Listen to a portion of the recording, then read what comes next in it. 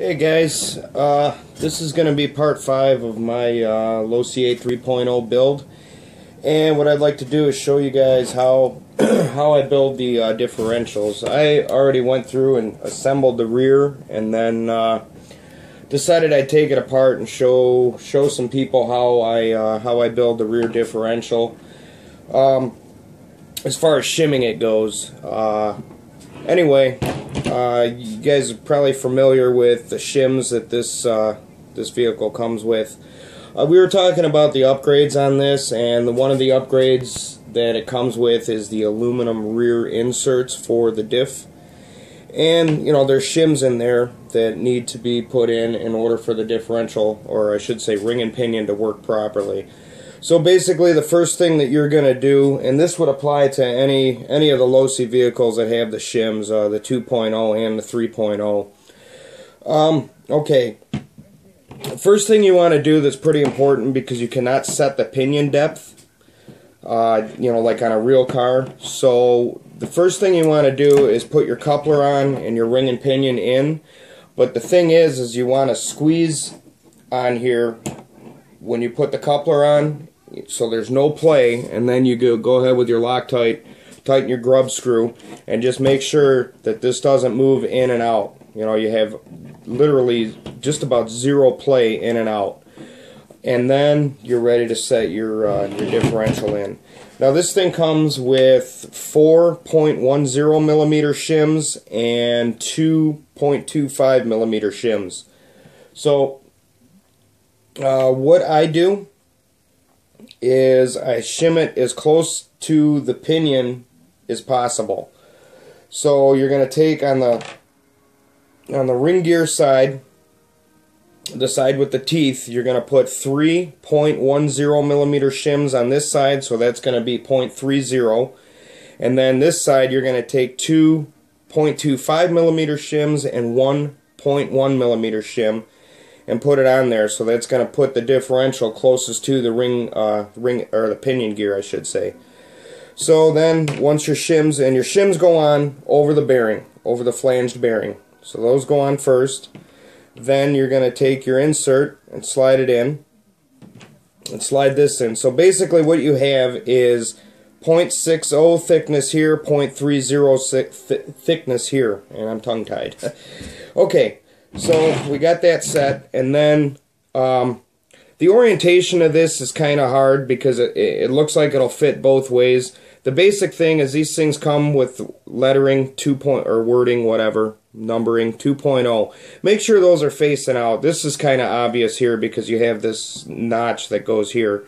This one here, you want to point it out so it slides into the differential. And I know these things can be a little bit tricky to set up, but trust me, you get it set up right, it's going to be well worth it, because the differential will be buttery smooth. So you just kind of set them in the slots, and you might have to finagle and squeeze a little bit on there to get this in. And it should just slide right in as soon as I can get it. And we'll pop this in. It's lined up. I don't have very good lighting here, so it's tough for me to see, but figures I can do it until it's on camera, then I can't get it in. So, alright, we're going to get this side set, and I'm going to slide, there we go, popping out on me again. So, we'll get it put in there, and then you just snap it down, and you can see that it's in. And also, you're going to check and spin it to make sure there's no binding all the way around. And that is like buttery smooth. And then after that, so you get no dirt or water intrusion or whatever, you want to grease this just like it would be sealing it off. Just a small bead of grease is what you want to run around it. I've already done it once, but anytime you take this apart, you do want to reseal it.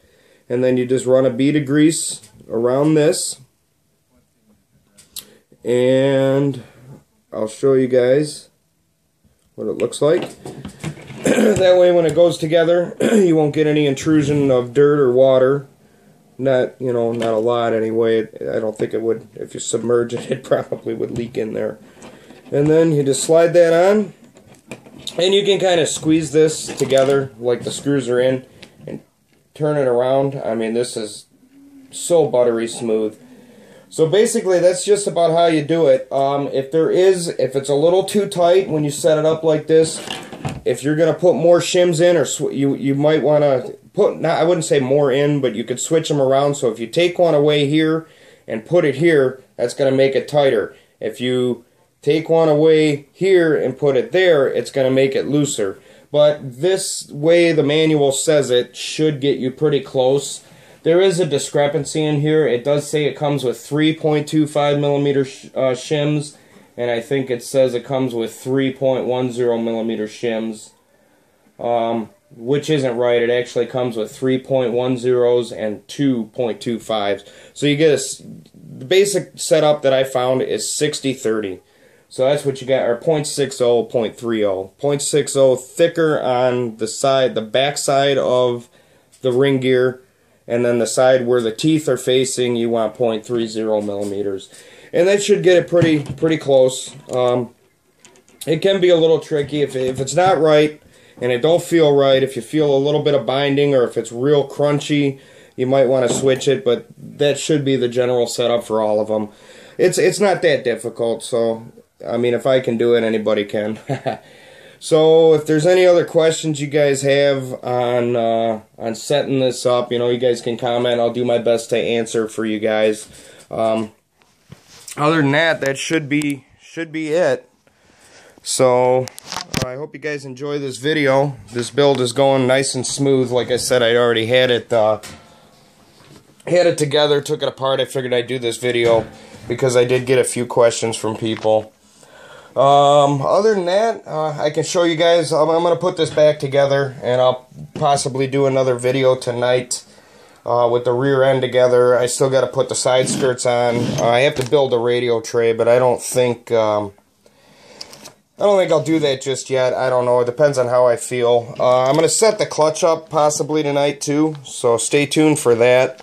We're going to go ahead and use the stock clutch setup, the carbon and the aluminum shoes. Normally I like to use the long wear shoes, but I've been testing these out lately, and I just seem to like, they hit a little bit better. And, you know, the aluminum shoes, they do last longer, but they also seem to slip a little more, so you're kind of wasting a little bit of power, you know, planting it to the surface, you know, when the buggy's under acceleration. So I just use that, and it seems to hit a little bit better. And if you set the springs up just right, you're not slipping the clutch, so actually the shoes will last quite a while on the carbon and the softer aluminum. Plus it's lighter, you get better spool time and stuff like that. I'm not sure if I'm going to use this aluminum flywheel. I do like the punch from the aluminum flywheel because it takes less power to spool it up. But the heavier flywheel sometimes gives you a little bit smoother engagement. So we're gonna play it by ear. I'll probably test this out with the new buggy with the stock flywheel, and then I've got a ton of those steel flywheels. I'm sure you guys seen that. I went and built the shocks too. Those are built. I didn't really feel the need to do a video on that because if you just follow it like the instructions say, they're going to go really smooth. And these shocks are pretty sweet. They are very well machined, very smooth. The bleeding process, sometimes it takes a couple tries to get it right. When you set the rebound, even if you set it, I think I set it at 1/3 rebound all the way around just to start with. And you'll notice that if the pack is wrong, one's going to extend faster than the other, and they will extend all the way. But as long as you, and it's the way the new bladders are in the shocks, if they are extending all the way, but that doesn't matter as long as you set the rebound where you want it, like push the shaft halfway in, then tighten your cap up partially, and then bleed it out. As long as you have that rebound set, that's what it's at. So even if it does extend all the way, that's fine. Just make sure that they are extending equally together. They come out at the same time. Other than that, you guys should be all set. And that's about it. I'm going to put this together. I don't think there's too much that I'm going to need to elaborate on. I'll just show you guys, you know, the end result of it. I don't have any tires currently, so maybe next weekend I'm going to buy some tires. I'm getting my body done. I'm actually going to send it out to get it painted. Kind kind of professionally. My friend is going to do it for me, and I'll show you guys that. That'll be in a few weeks. I have plans of getting a new engine. It's going to be probably after Christmas, just, you know, because, of course, the kids are more important than this stuff. So they got to get their presents first. My daughter, with her Losi Mini 8, she's going to be getting a few upgrades for that Mini 8. So I'll show you guys those.